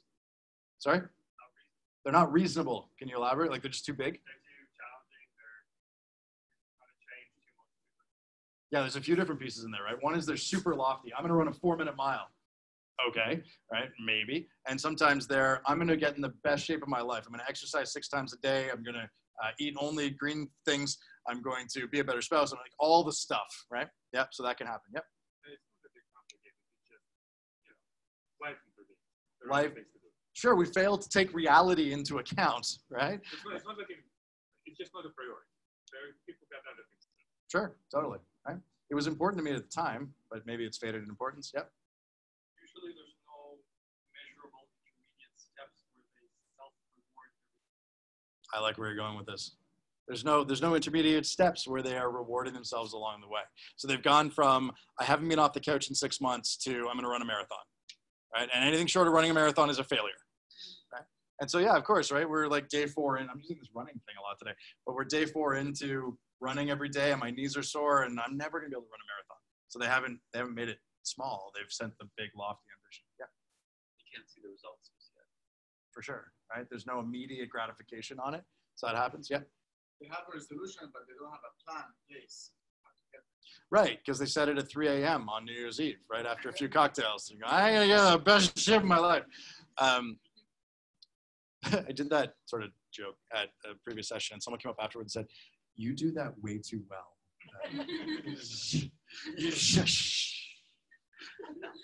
It's a gift. What can I say?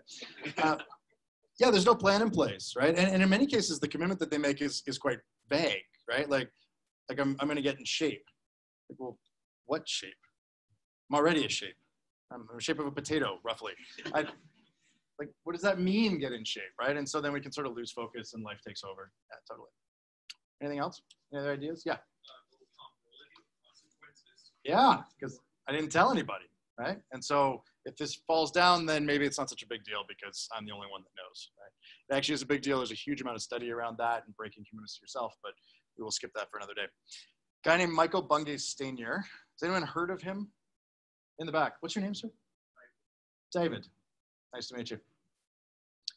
You've heard of him. Cool. So Michael wrote this book called The Coaching Habit. If you are a coach or you work with leaders, it is worth picking up. Self-published book that's now sold almost 750,000 copies, which if there's any self-produced authors in the crowd, you know that that's a massive number.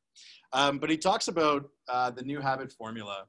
And a lot of his work, like most of the books that you saw on the previous screen, come out of Stanford, a guy named BJ Fogg, who's been studying behavioral psychology and individual habit change for upwards of 30 years. And all of that work is, I like the way Michael's positioned it. It's simple, it's accessible. He talks about creating a new habit consisting of 3 parts: a trigger, a current habit, and a new habit. If we translated it into English, it looks like this: when X happens, instead of Y, I will Z. Fairly straightforward. But I do want to unpack each of these in a little bit of detail. So the first is the trigger. A trigger, what we're really trying to do with the trigger, the only thing we're trying to do, is we're trying to interrupt the automatic patterns that we have in our lives. I was talking to a behavioral psychologist. I don't know if this is actually true or not, but I'll share it anyway because he has some credibility. And he said, if you were to consciously think about every act that you go through in your life, you would literally fry your brain. You would literally die if you were consciously aware of every decision you made throughout your life. As a survival mechanism, we put most of it on autopilot. Right? We don't think about most of the things we do. And if you want proof of that, it's that commute that you do regularly.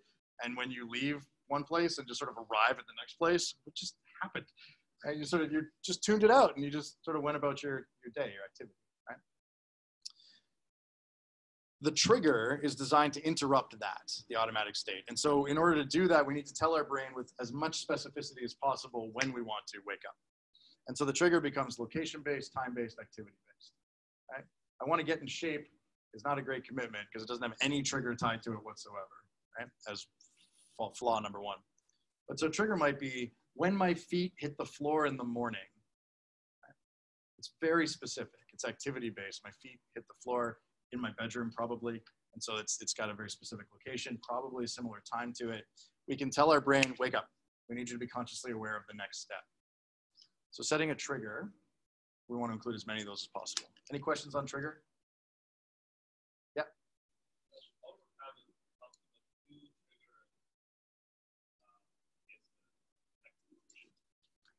Yeah, exactly. It's very similar. I mean, again, it's all based on the same guy's research, but Charles Duhigg popularized it. And so cue or trigger, you could use an interchangeable word for it. Yeah. You're talking about creating a new habit essentially right now. That's right. When you're talking about breaking an existing habit, yep. Trigger of your existing habit is at a subconscious level. What are you doing at that point? Right. So if you want to stop doing something, you're still starting doing something else. And so the format works for both. When we're trying to break a bad habit or create a good habit, right? If you want to look at it that way, it's still around what's the trigger. So smoking being a classic example, right? So what's the trigger? It's not, I want to quit smoking. There's nothing tied to that. So the trigger is when I take the lighter out of my pocket or something that's specific, right? When I tap the pack or whatever it is that the smoker does that's very specific, you go, right, that's the thing. It's not when I light my cigarette because that's too late, right? It's something that's, the more we can tap the trigger into a ritualized activity, right, the more likely it is to wake us up. So when I brew my coffee in the morning, right, or when I press my alarm clock in the morning, or whatever it is that I do all the time. And in the case of smoking, it can be that when I take my lighter out of my pocket. That's one that I've seen used regularly for this. And the current habit is the thing that you've trained yourself to do automatically. So I'm going to move away from the stopping a bad habit for a second, but it's not necessarily a bad habit. Right? So in my other example about when my feet touch the floor in the morning, instead of doing the zombie shuffle to the bathroom, right, which might be the thing that I normally naturally do, there's nothing wrong with that, right? But it's the thing that naturally happens. The more we can identify and say to ourselves, okay, I'm consciously aware of the fact that when this happens, I then do this next, right? Then we can say, so instead of that thing that I naturally do, I will do this new thing. And the new thing is far more likely to be effective to stick if we make it laughably small. Laughably small, very, very tiny. Okay, okay, great. Is that, okay. Is that different than, anyway, cool. All right, so laughably small, super tiny, something 30 seconds or less. The idea with laughably small is that it's easier just to do it than it is to justify not doing it. That's the thing. So in my example, when my feet touch the floor in the morning, instead of zombie shuffling to the bathroom, I will do one push-up if I wanted to get in shape. Why are you laughing? It's laughably small. So it's laughably small, right? Because it's really, at that point, it's like, really, can I really justify not doing? Like I just basically have to fall down and then stand back up again, and I'm done, right? Like it's not, so then I like do it, and then of course once you're down there, it's just easier to do a couple more. But the commitment is not when my feet touch the floor, instead of zombie shuffling to the bathroom, I will do 15 minutes worth of intense exercise, right? Because then when I'm zombie shuffling going, I should that, and then I'm going to keep going to the bathroom, right? Because it's like overwhelming, the thought of doing that. But one push-up, laughably small, easy to do. So we put this in context of training workshop around customer relationship skills, right? So people leave well-intentioned from sessions like this, from client sessions. I want to be better at topic X. We want to go really specific. So when I speak with a client, ideally it's when I say hello, right, on the phone. My mistake. Thank you. Good. Okay. That's all right. So, okay. I got a 5-minute warning and I have like half an hour left. I think. I got lots to cover. So when I speak with a client, instead of immediately jumping into solving an issue, I will ask one more probing question. Something that I probably learned in that session, right? Something very specific, something very small. It's not about trying to boil the ocean. It's about the small change that I'm going to do right now. Yeah. What would be your trigger Yeah, so in this, like with the when I speak with a client piece, yeah, so we could probably make that more specific, right? It's when I'm sitting at my desk talking to a client, or we could make it something, I left it sort of generic here. It's still better even in this format than this, right? Because there's always that someday maybe thing. Like we leave being like, I'm gonna be better at that, right? One of the speakers yesterday was around basically relationship presence, being present with your spouse. And I think I left that talk with that sort of feel good, like, yeah, I'm going to be that. I'm going to be better with my wife. But that doesn't translate into an actual activity, right? It's a good intention, but then I'm going to get home, I'm going to be jet lagged, I'm going to be tired, I'm going to be cranky. And so it's, you know, then it'll just sort of slip. And then a couple weeks later, I'll be like, oh, that thing that I should do something with it. And then it'll just sort of fizzle away, right? And so instead, just being able to say something a little more specific, a little more tangible, right? Even if it's not the perfect structure. This is as much, there's a science to the structure, but there's no like absolute right format for this, right? It's just something more concrete than what we have usually when we leave from an intention standpoint. Does that help? Okay. Questions? Yeah. So it's sort of like making an incremental change gradually. Yeah. This is habit stacking is the scientific term for it. And this is one of the fundamental challenges, right? Even if you get your client from the place of, we know what the intended outcome is of your session because we know what the business impact is that we want to achieve. We know how we're going to measure it. We want that to happen now, right? And it's around cultural shift. It's around big sweeping change that they want to have happen as a result of this session, right? And that's not how human beings change, right? We don't just plug in like Keanu Reeves and I know Kung Fu.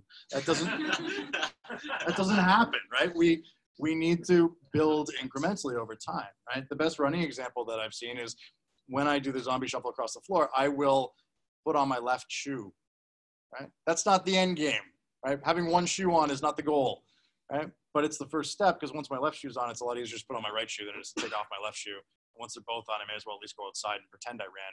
Now I'm outside. I'm like, I should probably just do something. You know, it builds, right, incrementally. And this is one of the fascinating parts to watch is that when you run a training session and you have 16 groundbreaking ideas that you're dropping on your audience, right, they and you at the time want them to do all those things and be all those things, right? But you're a subject matter expert. You've developed these over years of experience, right? They are going to get overwhelmed. The canyon is too big to jump from current state to future state. It needs to be that first little step. And so the best thing you can do in that situation is to help them appreciate that there is no too small a first step. That's my tweetable moment for the day. There is no too small a first step.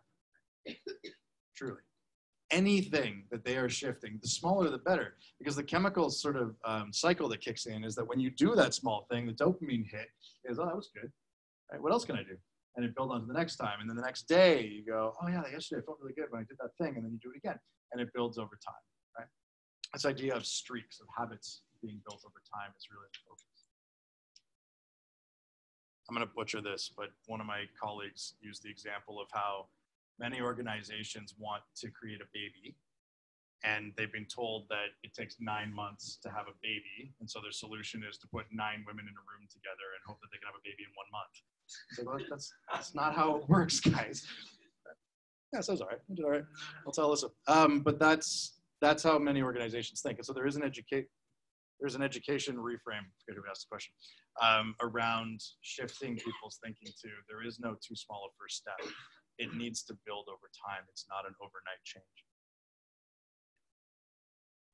This is all part of the education with your client, right? And going back to the linear model, if you can show them that it's surprising how quickly it builds, considering how small it starts from.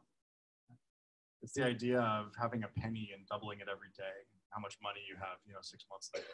It's a similar idea, similar approach. Yeah.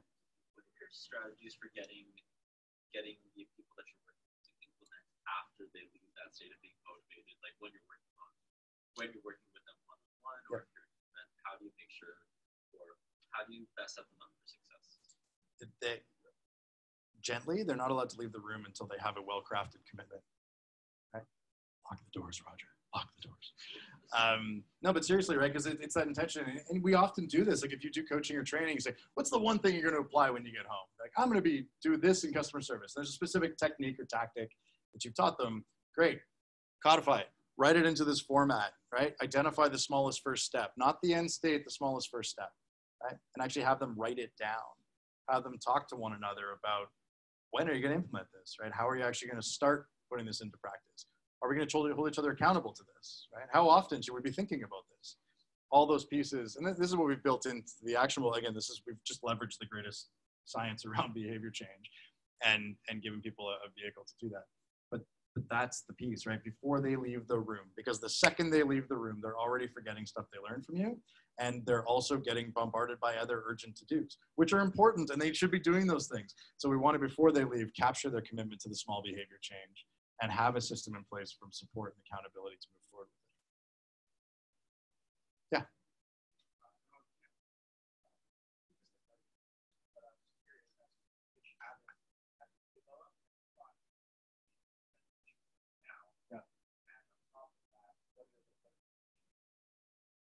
Sure. So the question was, what habit have I, we're getting very personal here. Do you want to, did you bring wine? I'd like, the question was, what habit have I developed that I thought would be most beneficial now? Is that, yeah, yeah, sure. That question. Yeah, so I had a habit of seeing everything through a binary lens. It was either this way or this way. And I didn't realize that that was something that I was wrestling with, or that was part of my sort of coding, right? And I worked with a coach and I unlocked that. And so the commitment was, when I feel drawn to make a decision, instead of treating it like I need to decide now, I will let it breathe. Let it breathe is actually a really bad new behavior, right? But I had spent 16 hours with this coach in this like intensive 2-day thing, identifying, like that had a lot of meaning to me, right? And so that's sort of what I mean. Like this, there's a structure to this that scientifically makes sense, and human beings are complex. And so don't feel like it has to be exactly this. What we really want to get to is, can we identify when we slip into old patterns, what those old patterns manifest, how they manifest, what they look like, and the thing I want to do instead. And so for me, the let it breathe is to give consideration to the fact that there's hardly ever only two choices. Right? There's almost always an almost infinite number of choices. And so to have that, and it's literally saved me hundreds of thousands of dollars. So, yeah, Roger. I'm going to take a laughably small first step. Yep. Am I not going to run out of enthusiasm for the bigger goal, for the end game really quickly? Maybe. Yeah, I would say you probably will if you don't have a connection to what you're trying to realize at the end anyway. So what I mean by that is, one of the things that we don't show up on here, but that is a critical part of it, is why? Like, what's the reward for you in doing that? Right? It's fascinating. One of the questions we have built into our software after they've made a commitment is, why? Basically, what's the reward here for you?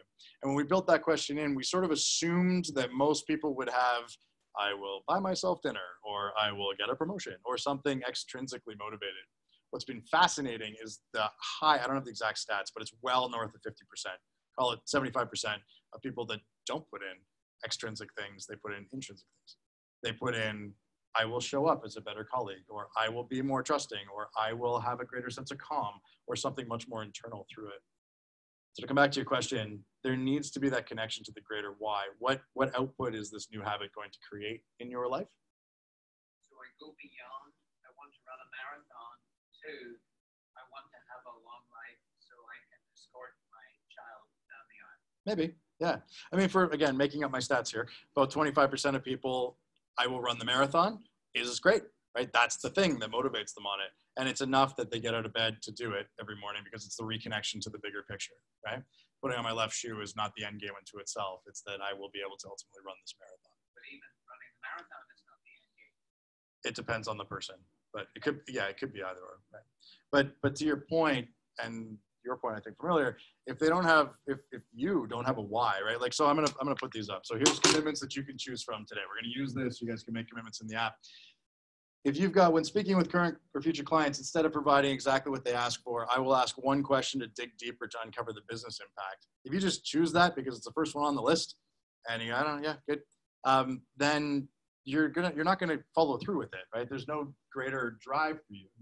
But if it's around, you know, I'm actually interested in taking my business beyond the provide service in the room and leave, provide service in the room and leave. I want to build longer lasting relationships. I want to have more impact. I want to do bigger programs, or one of those 5 things I just said, then you're far more likely to follow through on that, right? That connection to a deeper why. It's also the first step, right? That's a big piece with this. It's not about shifting everything. It's about achieving that first step. So I'm sort of quasi-guiding you guys through this process that a client group would go through. So based on the 3 areas that we spoke about today, here's 3 different things that you could commit to. You guys can read, so I won't read them out to you. But commitment number 1 around client perception, commitment number 2 around deeper understanding on leading indicators, and number 3 around understanding behavior science. So actually practicing the format really is that 3rd piece. So what I'm going to do is give you 10 seconds to sort of pick the one that most resonates with you. And then we're going to get into little groups based on which one you chose to talk about the why. What is it about that that actually resonates with you? Does everyone got one? Does anyone need more time? You need more time? Okay. You're on the couch too, so it's... Sorry, choose one of these? Choose one of these, yeah. As a starting point. You can tweak it.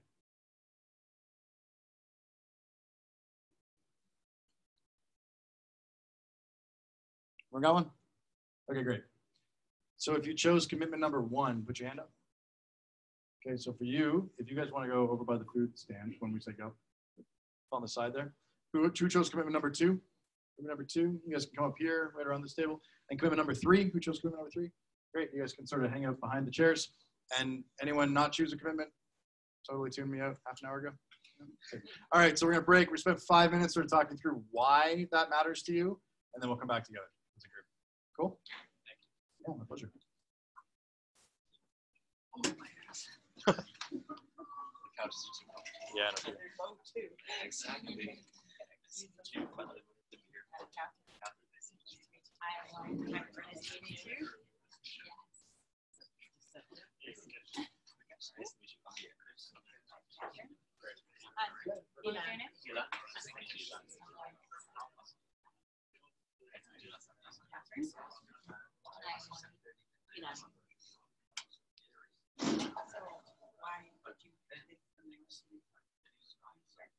Sure. So when I was hearing him talk about, because I asked a question about musicians and coaching musicians to building their brand, and also developing their skills, one of the things that he brought up was focusing more on the leading indicators. So showing off the behavior change, the activity change, and the intensity change. So that's why I picked that one.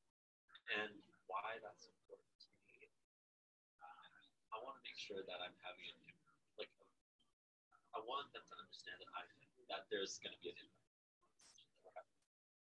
Yeah, just want that to be understood.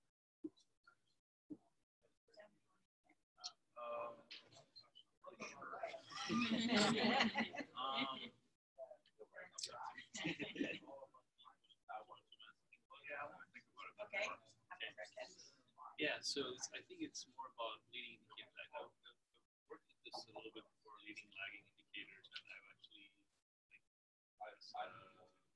consulted type of work where I've actually worked with clients to say, look at your leading indicators. That's what you should be looking at, proactive, being proactive versus reactive. So it's kind of interests me, the topic actually interests me, just talking about it. I think, yeah, about how we can deliver, knowing how we can clients, talk about that.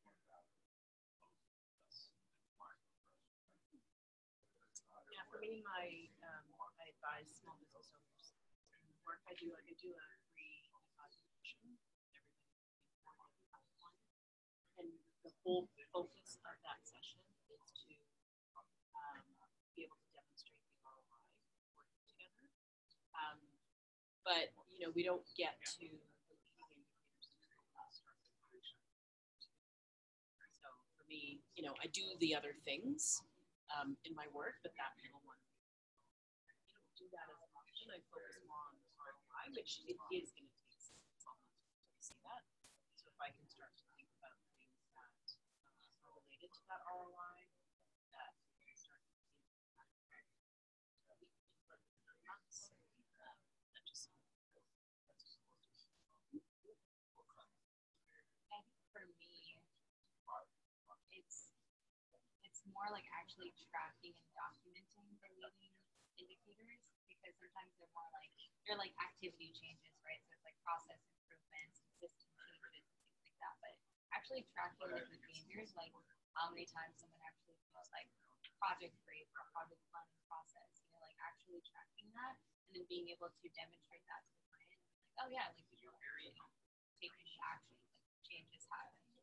Or even working with CEOs and founders that work with startups, and they oftentimes are just like super overwhelmed where they started to work with solopreneurs. So it's like changing their behaviors and actually looking at what they're doing and like how many times they can get a task out or just off their plate. So I think it's really helpful for me to actually proactively set those expectations with them.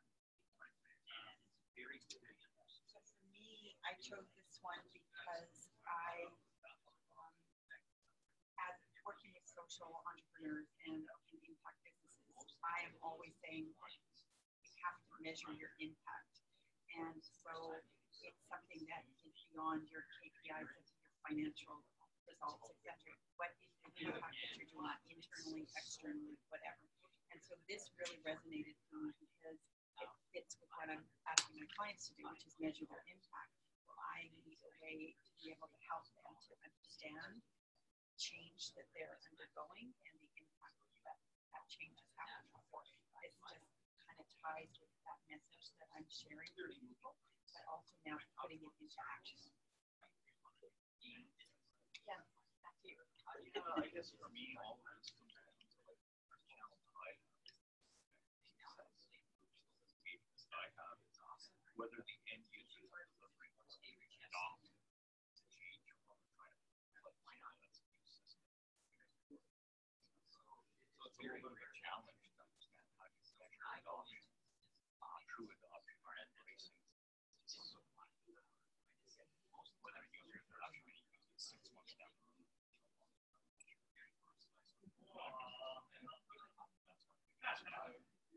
And it would lead to, because if you change habits, you can see the adoption because it becomes a habit and it changes behavior at that subconscious level. So you might have that ability to do it.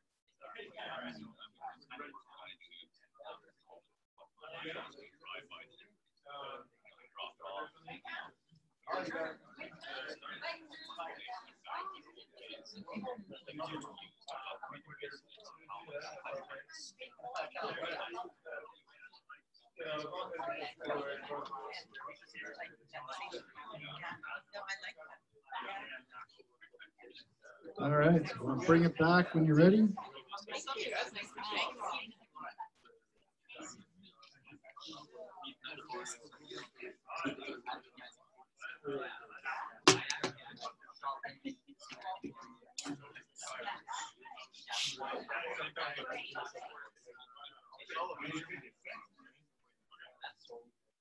Yeah, my background's not bad.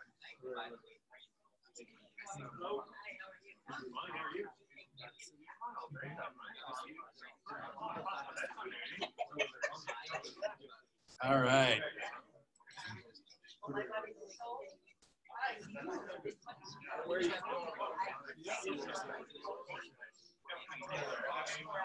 Yeah.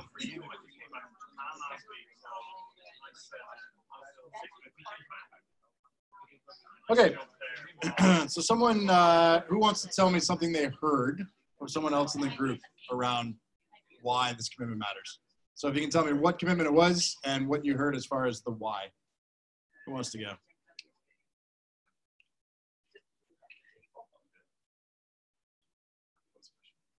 Marlon, you're up.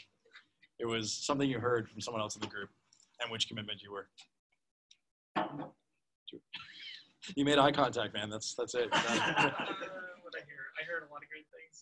ours was the number 3, behavior science. Okay.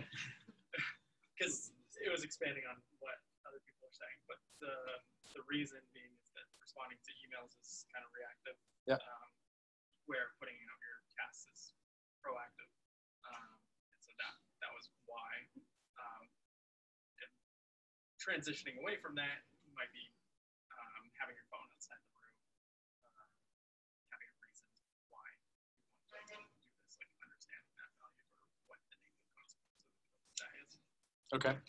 So the negative consequence being the driver there potentially as much as the positive. Yeah. Yeah. Cool. Who else heard something? Who was inspired by someone else's message? Yes. Aaron. Aaron. Hi, Aaron. What did Aaron say? Well, it's basically people have a misconception about videos. Okay. A preconception or a misconception. Yes. And so they say, oh, Aaron, you do videos. I need this and I need that. But in reality, they don't understand what they really need and what they're getting. You guys were commitment 1, yeah? Commitment 1. Yeah. So Aaron made a very important comment that because I need videos. Right. And then when he said, well, most people have a misconception or a preconception about videos, I'm like, oh my God. Beautiful. Now I have to learn something new because I have to make a choice. Right. Well, in this, I mean, you're already elevating your status, right? From like order taker to proactive consultant on this, right? Like being able to help shape it and tie it back to their business outcomes. Do you have anything you want to add to that? Well, yeah, I mean, people with the misconception or preconception might have an idea of what might impact them the most. But if you dig a little deeper, get to the root of the problem they might have, that what they think is a problem might be more superficial. Yep. And once you dig deep, you can solve bigger problems in the business and have greater impact on. Nice. I want to actually use that as an example too, because we hired a video consultant, someone to help us because we had the similar sort of mindset of we need video. That was sort of end of thoughts, right? And then she didn't challenge that, the person I was working with. She just said, great, here's what you need to do. You need to shoot this many videos on this days of the week. It lasted about a week before we just stopped doing it because there was no driving why, right? There was no greater motivation behind it aside from, we thought we needed video, now we got busy, and so away we go, right? But if we'd be able to connect to that deeper place, then we could have actually stuck with it, potentially. I'm just sharing all sorts of failure stories with you, personal failure stories. That's why I'm here. Okay, so let's talk about, so you make a commitment, you found a personal reason for that commitment. There's a couple other pieces that we want to put in place in order to bring that commitment to life. This is for you and your clients. One is around choosing an accountability buddy. The statistics say there was a American training and development study done about 10 years ago, but by any count it hasn't changed. You're 65% more likely to achieve your commitment if you just tell someone about what it is, the thing that you're committed to actually doing differently. Okay. So you've already sort of done that in your groups here today. The second is to organize regular reminders and check-ins on your progress, because similar to the example we were sharing about the marathoning, right? If it's just, I want to run a marathon, but nothing being measured in between, you lose momentum pretty quick. So having some sort of check-in on your progress, being able to communicate it. You're actually 2 times more likely if you do this via some sort of alternative method to where the noise is. Meaning, on the actionable system, you could choose a text message or an email. If you choose text message, you're twice as likely to follow through with your commitment because we all have way too many emails. We're starting to have way too many text messages, but for now, it's still a better approach. And the third is to engage in a structured reflection process 20 to 40 days later. You'll read all sorts of stats online about how many days it takes to create a new habit. Does anyone here, what's the common one? 21 days. You know where that comes from? It comes from through. Well done. So it's actually based on a study about how long it takes for lab rats to totally remove cocaine from their system. Well, it's not at all relevant. That's the point. But it picked up as it was something to do with habits, drugs, I don't know. But it was the whole thing around, that's where that number comes from. There is nothing proven around human behavior change being tied to 21 days or 66 days or 45 days or anything else you read. It's around repetition and around the size of the habit, right? Obviously. when we think about it. Right? There is no specific number of days. It's around the frequency, the number of times that we check in on it, and it depends on the size and scope of the habit. So you can Google that if you want, and you can share that stat next time someone tells you it takes 21 days to create a habit. Say, not unless you're a lab rat trying to kick cocaine. Drop your mic. But journaling is an effective way, obviously, to do this. And this is really how Actionable works, the habit builder, which you guys will have a chance to experience. And the reason I share it with you is because you can use it for yourself, but it's also, you can manually recreate it, right? In fact, most of the consultants that we work with had some sort of manual process for doing this. And so do that. My encouragement is that whoever you're imparting wisdom to, or whenever you're having a coaching or consulting or training engagement, to think through what happens after and how you can best equip your clients to achieve that behavior outcome. Because it's not only good for them, but it also reflects well on you when something's documented to show the behavior change that took place. So the way that we do this is you have the live events, people make a commitment on the habit builder, then they check in to some degree of frequency. They can have an accountability buddy who's going to check in with them as well, and then a process at the end where you reflect properly on the whole experience. This was 30 days as sort of an arbitrary starting point. You can change it based on your, well, actually you can't, but when you're using it with your clients, you can change the frequency based on what makes sense for the community. Yeah, you're welcome. So you can also email me and I can send you this deck and anything else you want. So it's chris@actionable.co. Or Chris's video will be public. This is all the videotapes once it's done. See it again with the slides. Yep, cool. So, all right. So this, again, sort of leaning into the science behind what we do. I'm just gonna skip over some of these pieces here. But this is how Actionable is designed to anchor to the behavior change. So here's what you do. You can do it right now. If you have your phone, you can go to start.actionable.co.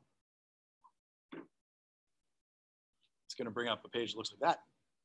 And then you're going to put in the session ID of JPVR. This is, but only for the first 50 people. So buy now, but no, this is totally free. This is for you guys to sort of get in the headspace of what is it like to be a participant. Because anyway, I'm gonna give you a second to do that. And I'm gonna talk through some of the things to watch for as you move forward.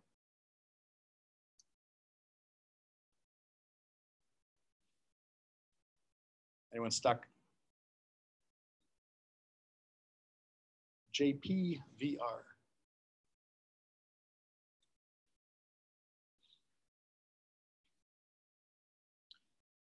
And so when you go in there, it'll ask you a couple questions about the session, the relevance.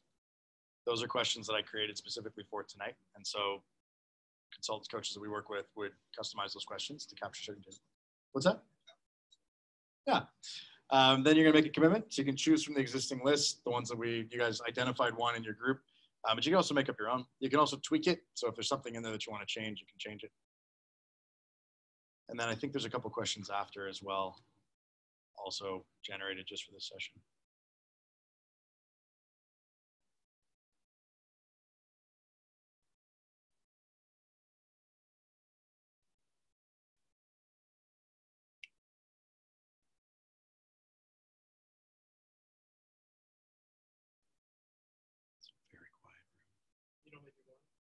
What's up?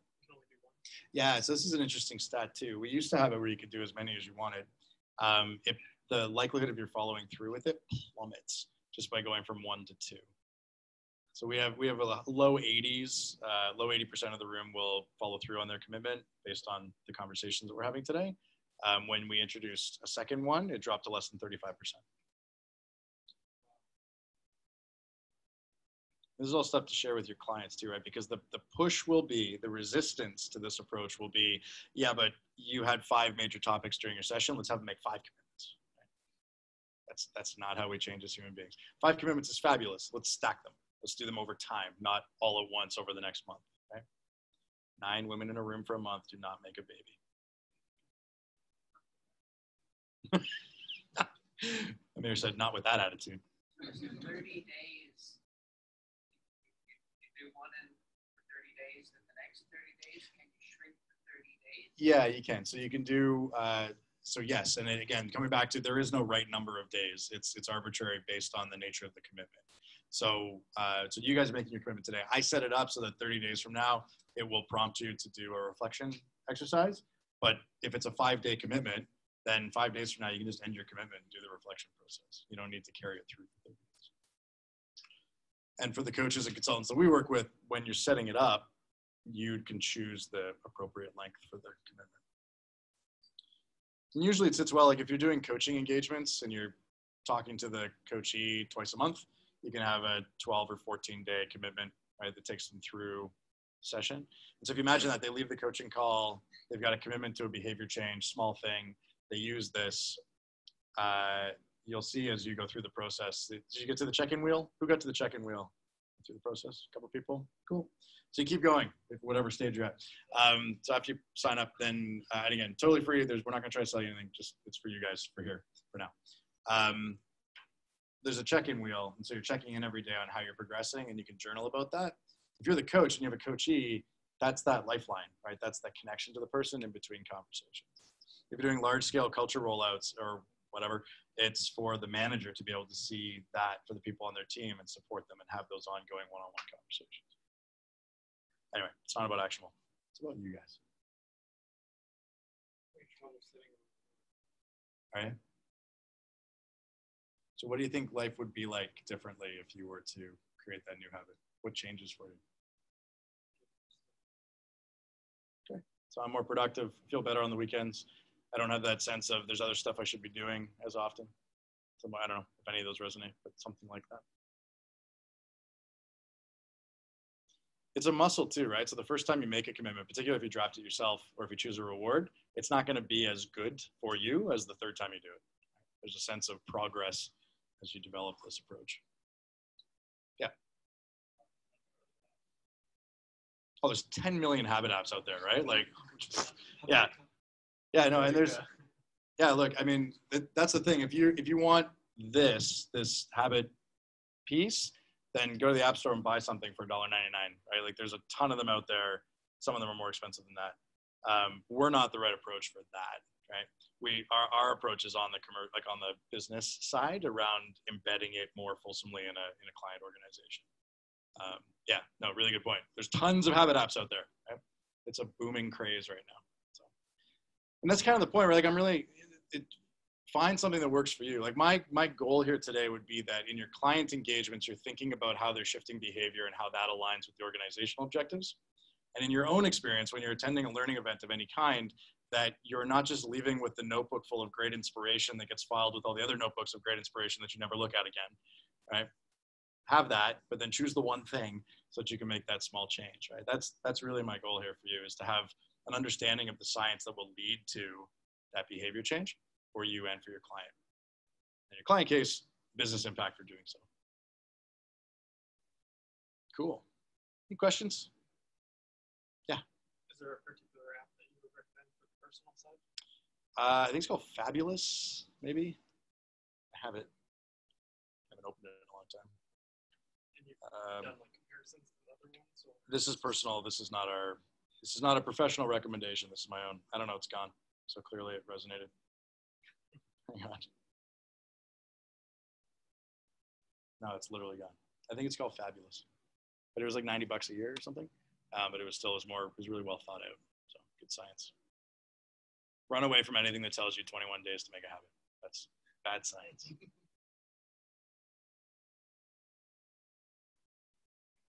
Anybody else? Questions?